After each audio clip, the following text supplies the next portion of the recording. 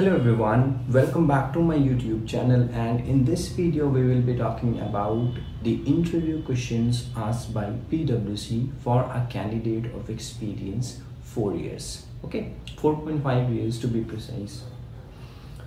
This is the technical round, so this is the L1 and all the questions are technical questions. I am just highlighting the major questions or the questions which I want your attention. Other questions were very basic and easy, so I'm excluding such questions. Okay, so after the introduction, because it was for the experienced candidate, interviewers started asking about the integration.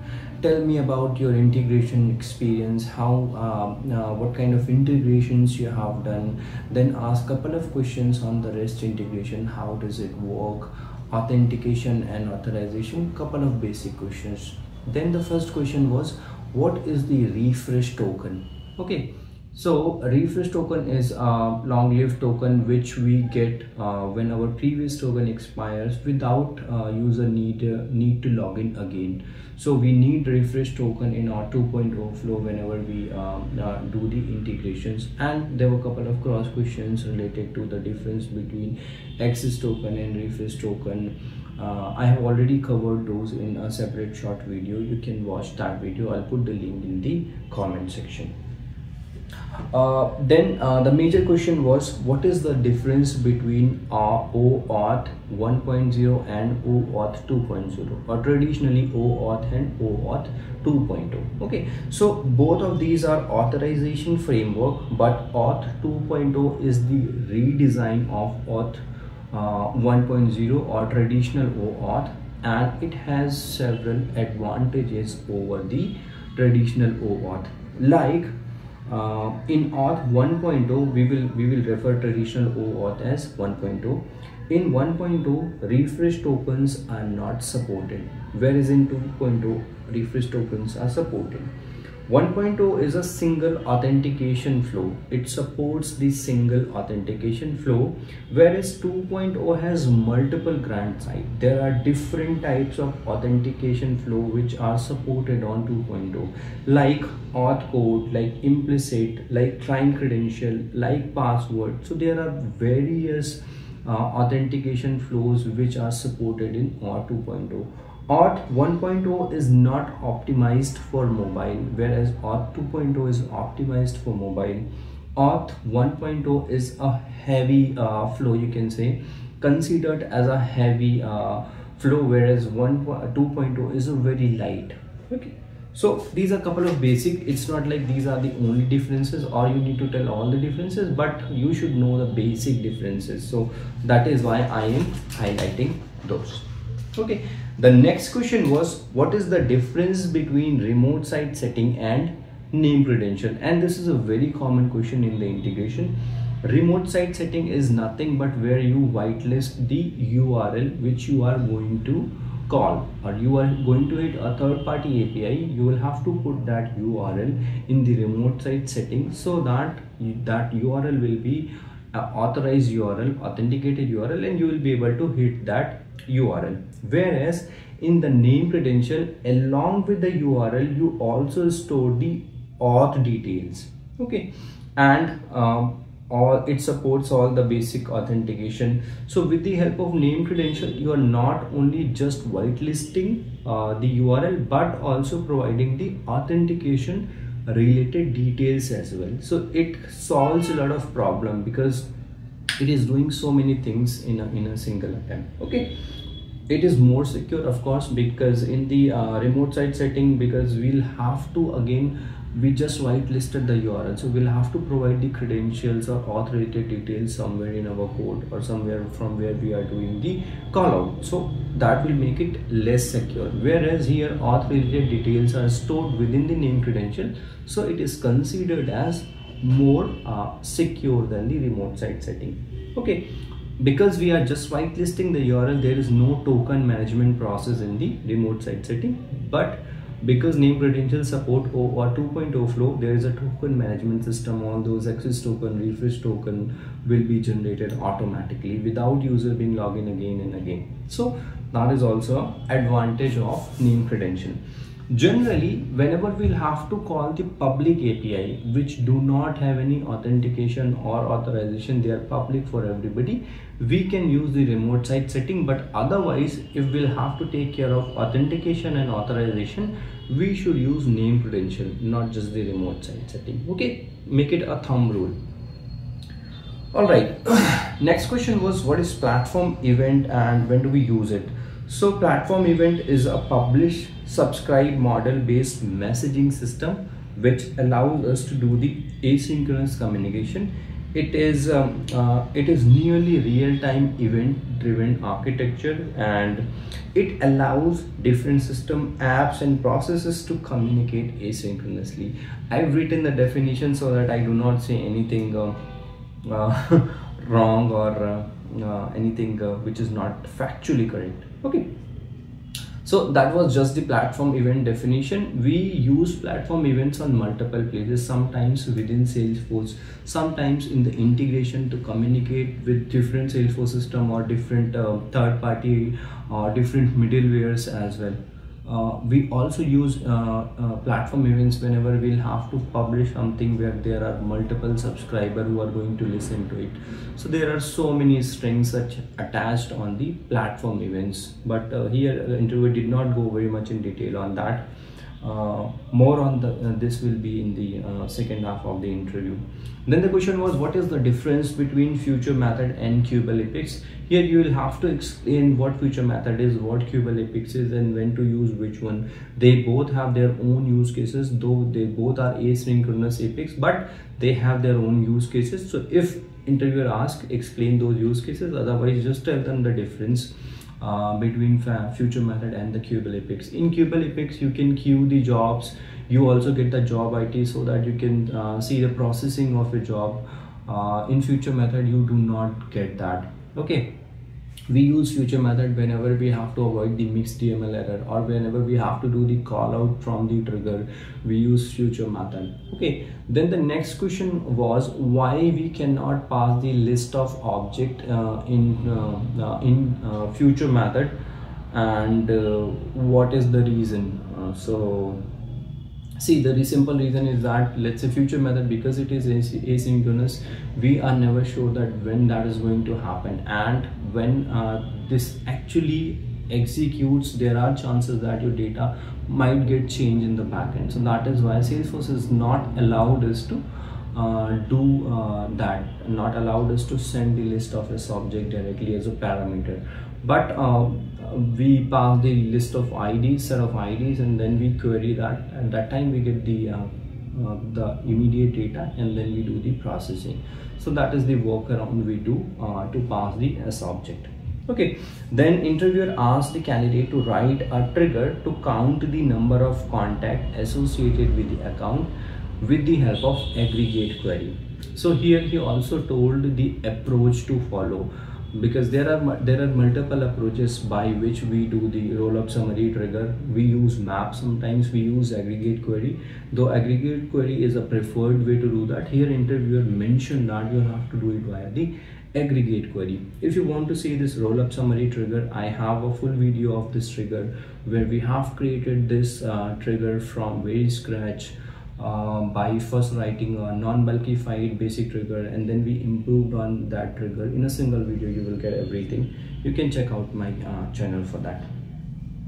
Next question was, what is the difference between Lightning message services and PubSub model? Okay, so Lightning message services is the latest offering with Salesforce, where we can communicate between the different types of component, like between Aura and LWC, between VF page and LWC with the help of Lightning message services. Okay, and PubSub is a model. Obviously it's an event based model which we used earlier to do the communication between the unrelated components. Okay, so a couple of difference I am going to list here, which I have listed on my copy. LMS works within the same page or browser tab. PubSub model PubSub model is an event driven between Salesforce and external system as well. Okay, it uses the Lightning message channel in Lightning LMS, and PubSub uses the event bus. Okay, so your message will be published in the event bus and all those subscribers will get notified on it. Okay, in the LMS, limited to the client side component on the same page. LMS is limited to the client side component on the same page, whereas PubSub work across different user systems and SF instances as well. So you can communicate between different instances as well. In LMS, your message will not be stored anywhere, whereas in the PubSub, because it is based on the platform event, and platform events do get stored for the 24 hours, so you can replay them. Okay, so these are not the only differences, but to highlight couple of, you can mention these if you get the question. Okay, now next question is, what is DOM? So DOM is document object model. It's a programming interface that represents your web page in a tree structure format, HTML or XML document. So it represents your page in the node and tree structure format. Okay, it is nothing but your web page, but written in the XML, or it represents your page or web page as a tree structure. That's it. Can we update DOM in the constructor? No, we cannot update DOM in the constructor because DOM is not rendered yet. Okay, we use constructor to initialize properties and setting up the dependencies. Okay, if we have to update DOM, we can use the rendered callback. That's the place where we should be updating the DOM, not the constructor. Okay, this is an interview question you will get in many interviews, so remember that. Then couple of questions were from the Experience Cloud. What is Experience Cloud and how do we share record in the Experience Cloud? So here interviewer was expecting us to tell the sharing sets. What are the sharing sets? Just like sharing rules, we have sharing sets we use to share the records in the community cloud. There were a couple of other questions as well on the basics of what are the different types of communities, what is partner community, what is customer community, but those were very basic. How to create public sites? That was the next question. We create public sites, we create the community site and then we make them public. So we have to enable the public access in the Experience Builder. We create the site, go to Experience Builder, make that site as a public, or public access needs to be enabled. Whenever we create a new page, we'll also have to set it as public, and we also have to modify the permission for the guest user so that all the objects and things they can access. Otherwise they'll not be able to access even if that is public. Okay, couple of very basic questions on lead assignment rule, how lead assignment works, why opportunity is not created in every case, it is not mandatory. So lead conversion process, couple of questions were there, but they were very basic. Next question was on the security model. Explain the security model here. The problem I see in many candidates is that they explain the security model from the org level security, from the object level security, and from the record level security. So they talk about profiles, they talk about permission set, then they talk about OWD sharing rules, manual sharing and role hierarchy, but they do not talk about the organization level security. They do not talk about securing your community side. So also explain the organization level security. What is IP access? How do you make sure that your Salesforce org is secure, other users are not able to access it through the APIs? How will you make sure that your API integration is not leaking the data? Those things also come in the Salesforce security model. So please try to explain them as well. That is the thing I've seen missing in so many candidates. Try to also include the organization level security in the consideration. Okay, next question was, user A is not able to see a record, what could be the reason? So it's a very wide question. User A is not able to see the record, could be multiple reasons. You will have to ask a lot of cross questions. Okay, user A is not able to see the record of which object? Do user A have access to that object via profile or permission set? Is he able to see other records of the same object? Is he owner of the record? So we'll have to first categorize, is it an object level access issue or the record level access issue? If user A does not have access on object, then we'll have to think about, okay, we'll have to give it via profile or permission set. If he has access to object, he is able to access other records of the same object, then we will go to the record level security, and we'll see, okay, is he able to see other, is he owner of that record, do we have shared that record with him, who is the owner of that record. All those kind of questions will be asked. So just categorize the question into record and object level security, and then dig deeper into why he is not able to see. Ask couple of cross questions. Okay, if everything is fine, he has object level access, field level access, he is the owner of the record, or record has been shared with him, still he is not able to see, there is a possibility that there are a couple of they might have created the restriction rules for this user. So that could also be the ultimate endpoint if you reach there, but try to eliminate one option after the other till you reach the answer interviewer is expecting. Okay. All right, next question is, share button is not visible, what could be the reason? I have created a record but share button is not visible, what could be the reason? Again, this is also a very wide question. There could be multiple reasons why share button is not visible. Very major reason is sometimes OWD of that particular object is read write. So if OWD is already expressive, then we do not need to share the record, so then share button will not be visible.